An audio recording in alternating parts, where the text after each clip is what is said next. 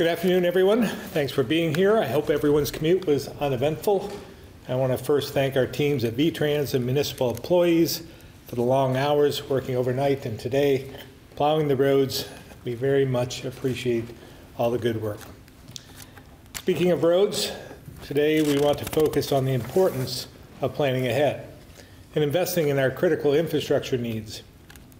In my budget address, as you might recall, I talked about the more than $150 million in surplus dollars we proposed in the budget to make sure we can leverage even more federal dollars over the next few years. Between all the federal programs passed recently, like the Bipartisan Infrastructure Law and the Inflation Reduction Act, billions more will be available to the states, in addition to all the ARPA money we're currently spending.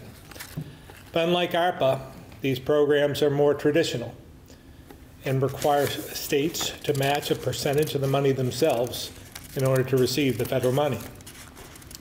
And the return on investment is incredible. We will receive a minimum of $4 federal dollars for every dollar we invest. And in some cases, it's 10 times that amount. And here's the good news. We don't have to worry about where that match will come from because we have the money right now. This year we have a record amount of state surplus, which is why I believe it would be wise to dedicate $150 million of it to guarantee these funds are available when we need it. The reason I'm advocating for this set-aside is that we really don't know how the economy is going to do over the next few years. At our E-Board meeting in January, the legislature's own economists told us we are likely to see revenue growth drop significantly in the coming years. That means we might not have the match money we need, putting important projects at risk, also putting us in a tough position of either cutting programs or raising taxes, and neither are good options. This is really about fiscal responsibility and good government, thinking ahead and being prepared. Dedicating the funding now would also provide certainty to our communities and the partners who do the work so they can plan ahead. And if there is an economic downturn, as many predict, the economic activity these projects provide will help people stay employed and our economy moving. Secretary Moore and Flynn will go into more detail about the much needed infrastructure we're talking about, and Mayor Allaire from Rutland and Katie Buckley from VLCT will talk about how communities benefit from these investments. Because as I said in my budget address, this investment is all about communities, like work on Route 78 in Swanton, Route 2 between Cabot and Danville, Route 5 in Brattleboro, and connecting their regions with safe roads and clean water with projects in Bethel, Northfield, and Rutland. Not to mention the significant amount of broadband funding as well. We have a golden opportunity to be pragmatic and help assure that our infrastructure and economic needs are met in the future. And I'm hopeful the legislature sees the merits of the strategy as well. I'll now turn it over to Secretary Flynn for more.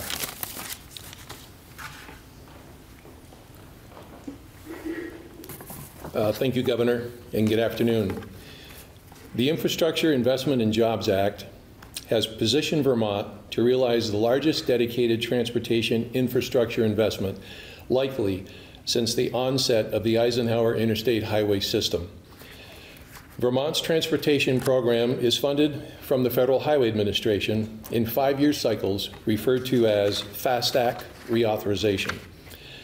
This most recent 5-year cycle is delivering $1.7 billion to the Agency of Transportation, which is an increase of $572 million from the prior 5-year cycle.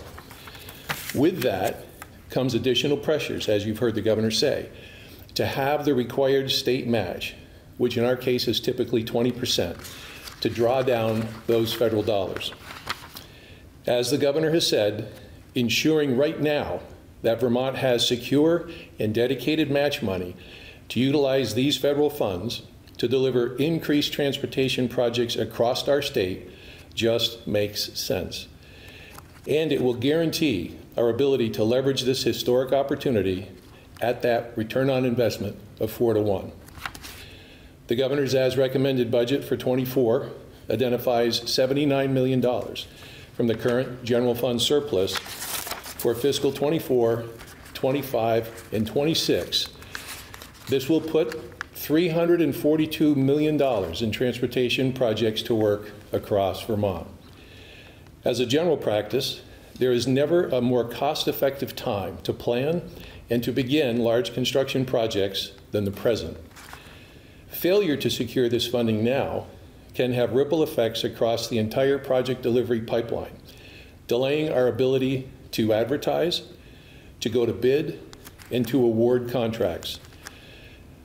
Of 754 projects as of today, 223 transportation projects across Vermont will have their delivery schedules impacted over time.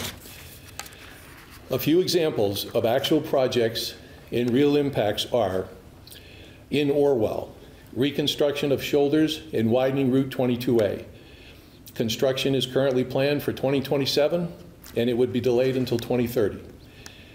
In Cabot to Danville, reconstructing US Route 2.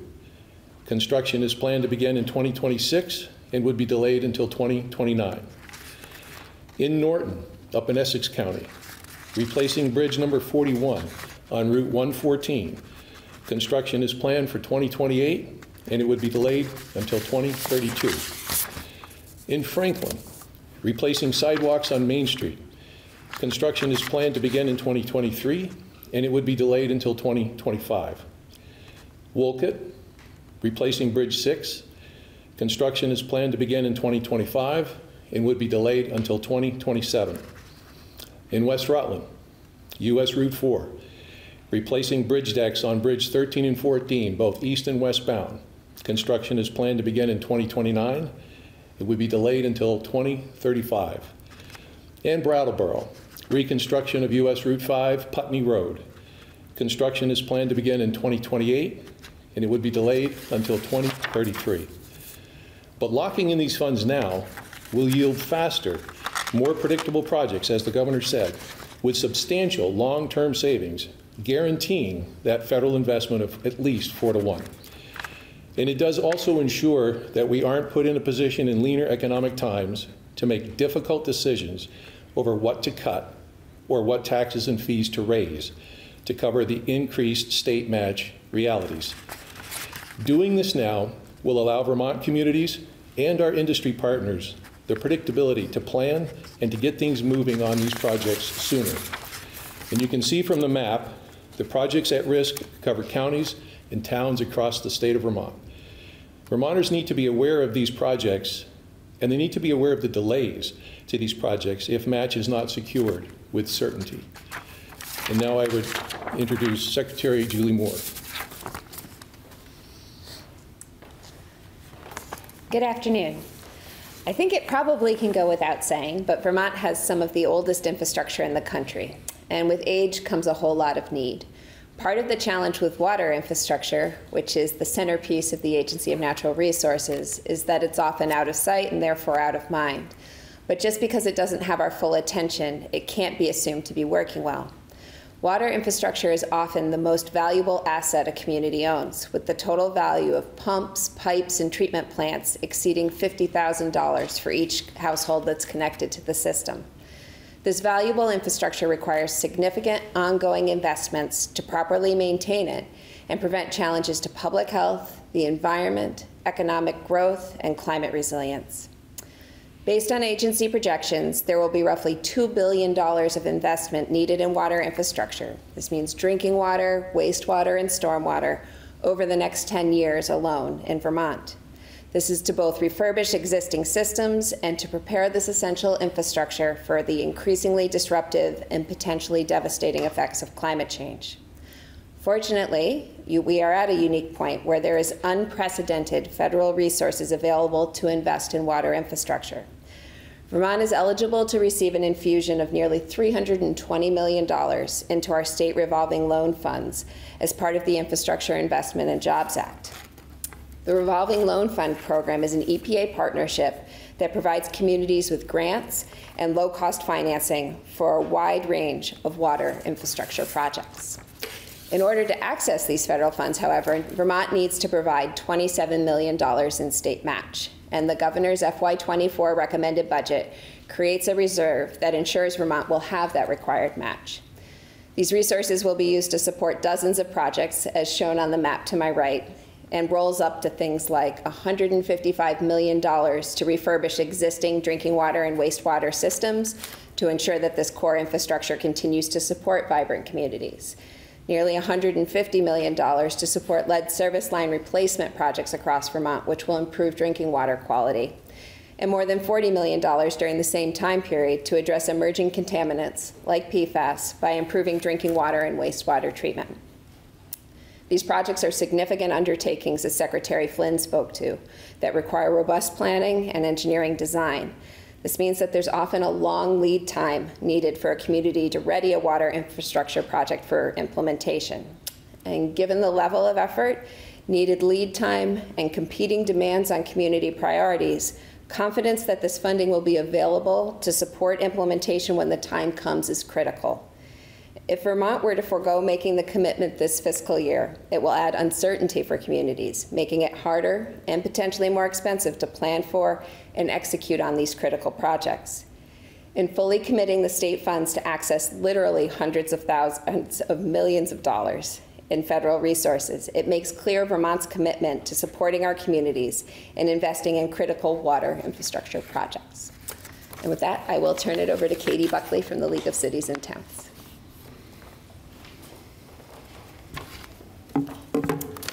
Hi there. During the summer of 2021, 276 towns, cities, and villages across Vermont took a big leap in accepting over $200 million in local American Rescue Plan Act funds. Many who have never worked with federal money before accepted it with fear, anxiety, and uncertainty of what it really meant to manage and spend these dollars without final rules for them even being established yet. They accepted this money with the hope and promise that their local ARPA money can unlock and leverage additional grants that would soon follow through the Infrastructure Investments and Jobs Act, the Bipartisan Infrastructure Law, and the Inflation Reduction Act. Over the last 18 months, communities of all sizes and capacity levels across the state have taken their time, been patient, and are thinking bigger. They understand that if there was ever a moment to be strategic and take advantage of one-time money to help make big investments to repair and replace crumbling infrastructure or develop new infrastructure, now is that moment. It's a rare opportunity, one that most of us in this room will never see again. Towns, cities, and villages can use their local ARPA money as much needed grant match to leverage other federal dollars. Often towns, big and small, struggle to come up with that grant match. But now, with ARPA, they have it in hand. Rare. They're relying on the state of Vermont to pull down its share of federal money that's available now so that we, all of us, can emerge from this moment stronger and more resilient.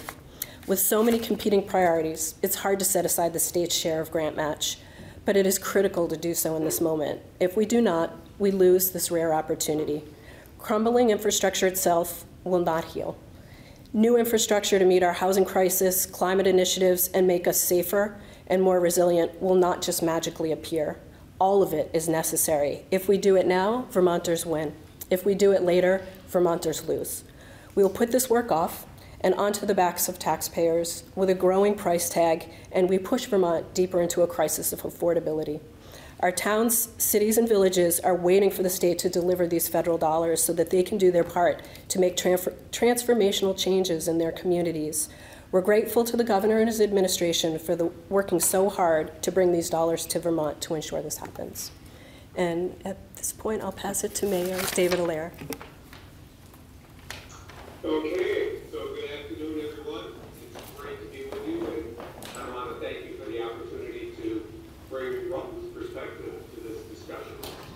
I'm especially pleased with this proposal from the governor for this purpose, because this is exactly what we did with setting aside $400,000 from our ARPA allocation of $4.5 million for the same reason, to have readily available matching funds for state and federal grant opportunities.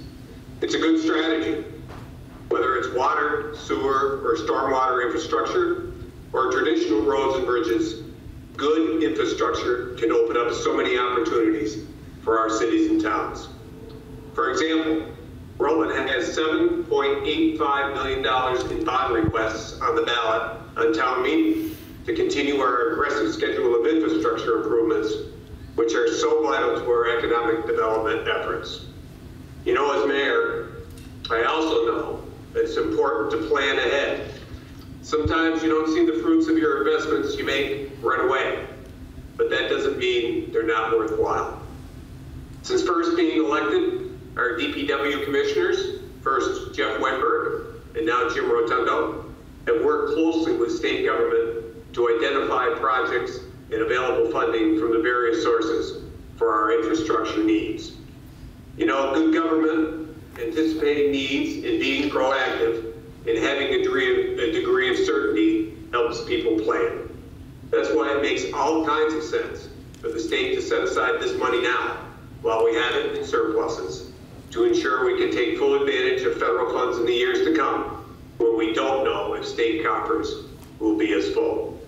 As the governor mentioned, knowing we had projects on the horizon and the funding to achieve them can also help keep people employed, which is so important, and the economy moving if we see tougher economic times ahead, as many people predict.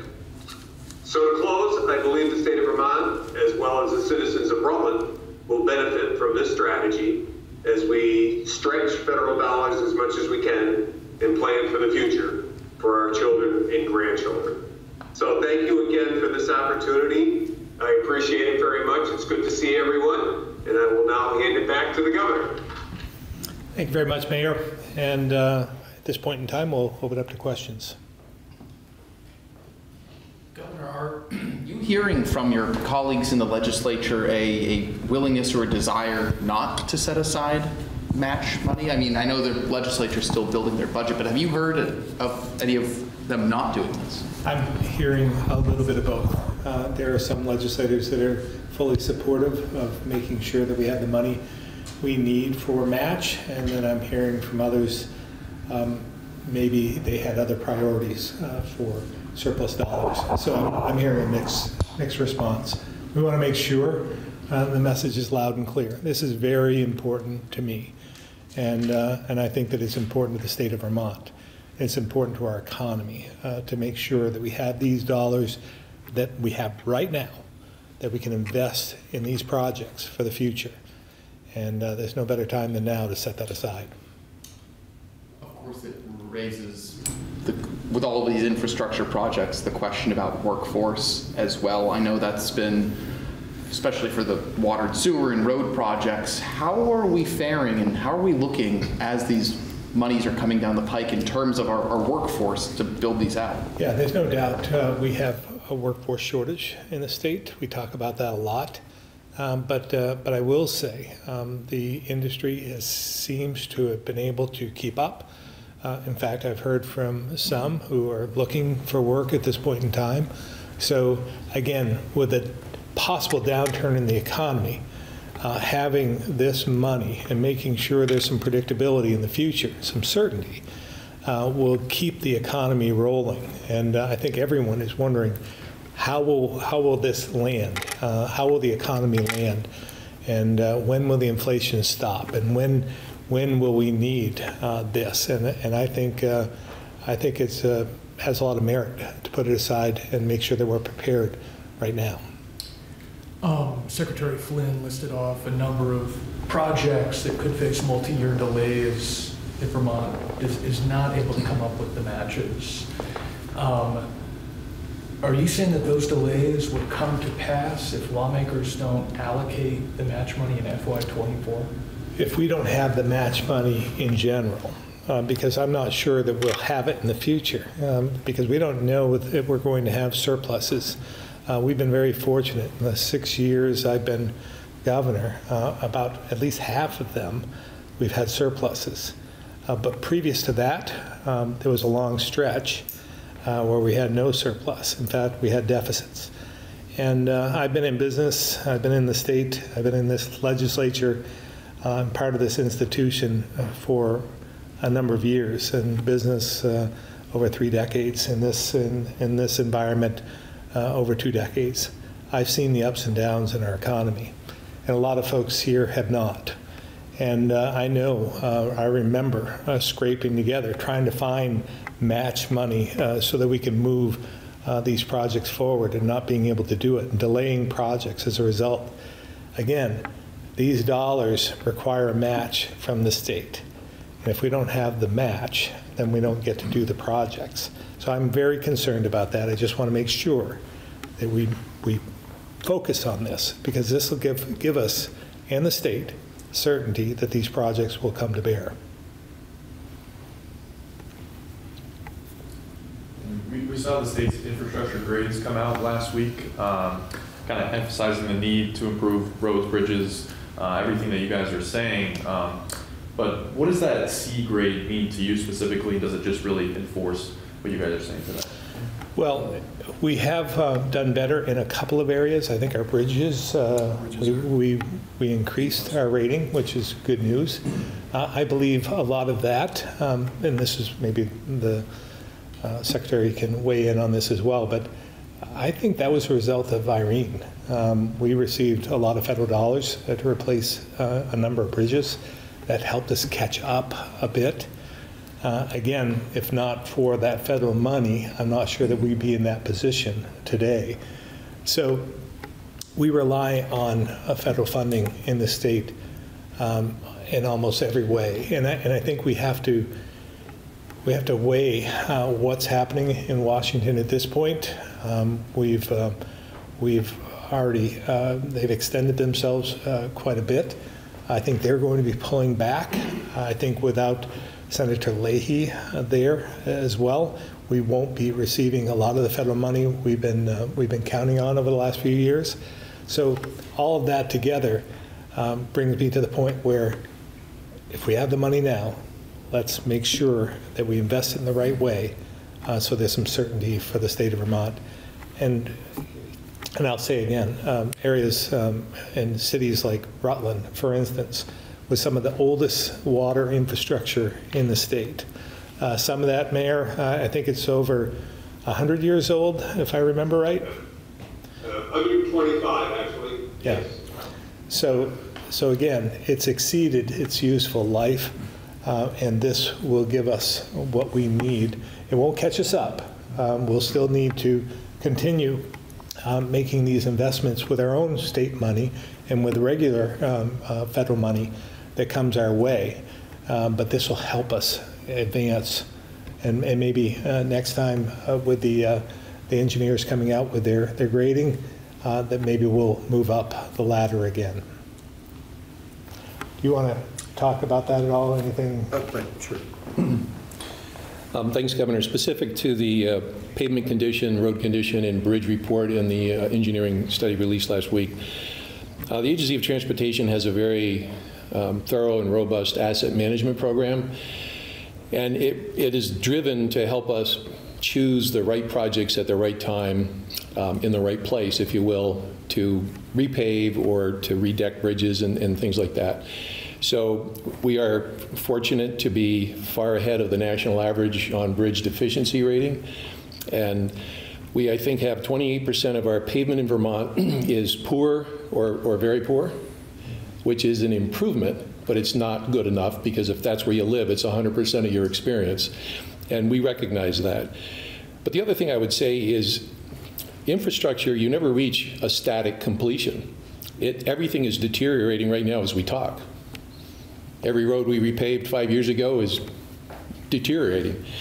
So I think one of the things that the governor is trying to point out is this opportunity for this historic uptick in funding to make us able to get so much more done than we would otherwise is really just something that we should capitalize on.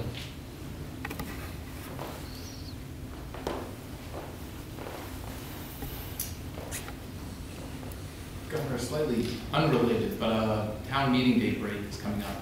Week, 2 weeks, sessions flying by. What's your assessment of as you mentioned, lots of new lawmakers, new energy in the building. How is this session going for you and some of your priorities that you've advocated for? Well, again, a lot of the budget adjustment, the dollars that we put forth in that were included. That's the good news. There were some areas that we saw as problematic, and they're working their way through that right now. I'm hopeful that we'll be able to come to agreement in the end on that. So getting the budget adjustment passed is important before town meeting break.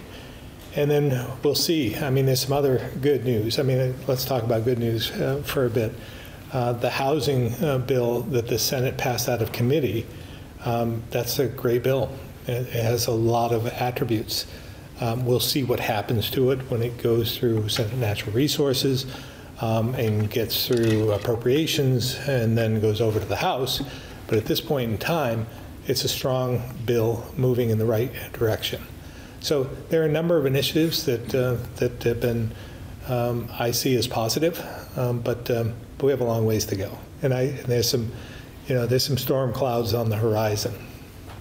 What have you made about the Affordable Heat Act? There's a storm cloud that I'm seeing.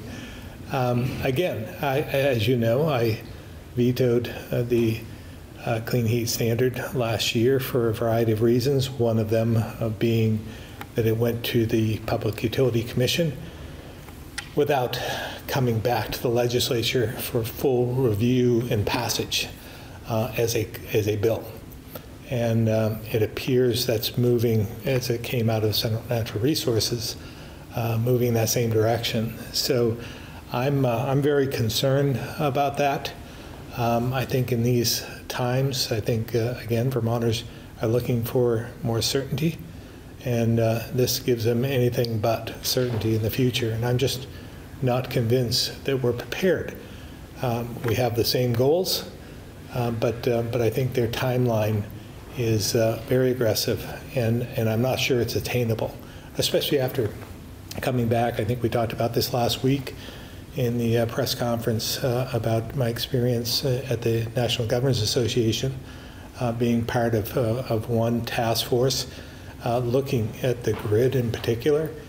And I'm not sure if we have the capacity at this point in time to do that. And I think about, they're all worthy goals, but when you become more pragmatic and look at the practical aspect of this, take for instance, if you have someone living in a mobile home, for instance, paying $6 a gallon right now for kerosene because they have above ground fuel tanks, and it has to be a lighter grade so it doesn't freeze. So they're already paying $1 more than number 2 fuel, at least. So they're going to continue to pay that money unless, and it could be more because their fuel supplier now has to buy, appears, would have to buy some credits, which will cost money. They'll have to pass that on to customers. So this person in the mobile home will have to pay more money for fuel, unless, of course, they decide to put in a heat pump, or they get a vehicle that's electric. And but when you think about like a typical mobile home or a house that's been built pre-1972, which there are a lot of them in Vermont, they all have 60 amp services. To have a heat pump and to charge up your vehicle, you're going to need a minimum of 100 amp service in your home. So you take a mobile home, for instance, that's maybe valued at $8,000, and you ask an electrician to put in, retrofit a new box, a 100 amp box or bigger. It's going to cost thousands of dollars. Thousands of dollars that person doesn't have. And so when you start working your way through how we get there, I don't know if they've done the math. And I'm just not sure that this isn't putting pressure on the very, very people you're trying to help.